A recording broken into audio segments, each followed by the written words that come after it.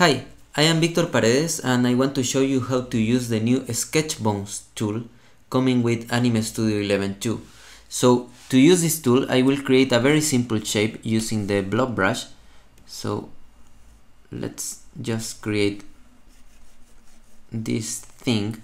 Okay, so I have this and I will put this inside a bone layer. Okay, and now I will select the bone layer and you can see now I have this tool called Sketch Bones. So I will select this tool, and this tool is very easy to use. If you draw a line here, bones will be created from that line. So you can see I have several bones and the software automatically creates that chain by using the line. Now I will undo this and you can see here you have the new bone length option. So in this case is 0.1. I will put 0.2 because I want bigger bones.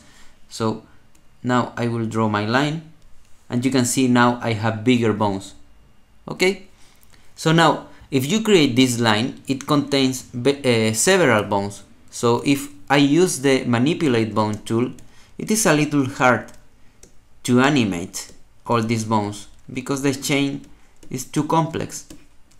Okay, of course you can't, of course you can, but it is hard to do. So with the new Sketch Bones tool, I can create the bones, but I can also animate that bones. So if I go, for example, to frame 24, you can see these circles here. And now, if I draw the line again, I am animating these bones.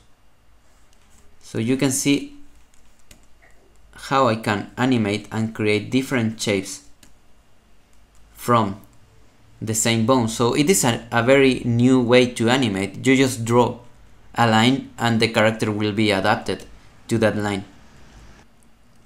So there is another feature here. I will delete these keyframes.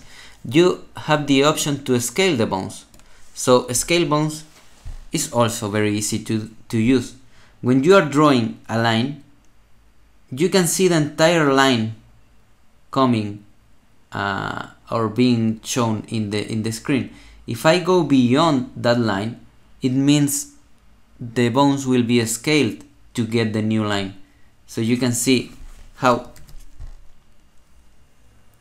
I can create longer bones by just drawing.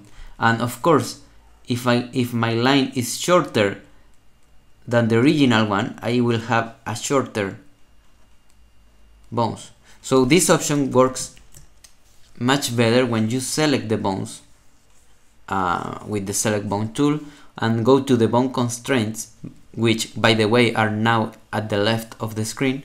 So you go to the bone constraints and you select squash and stretch scaling.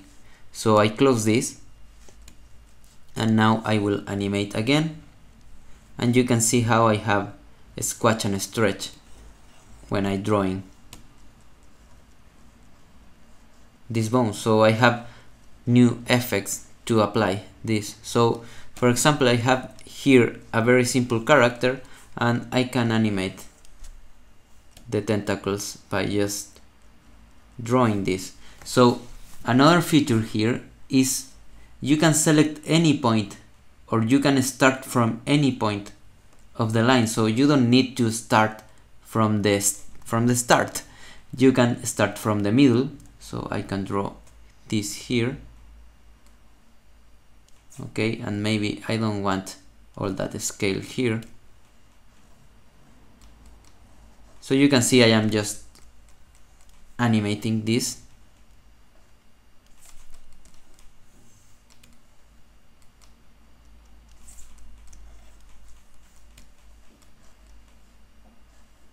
Okay, and I can make the same with the head. So the head also has a squash and a stretch. So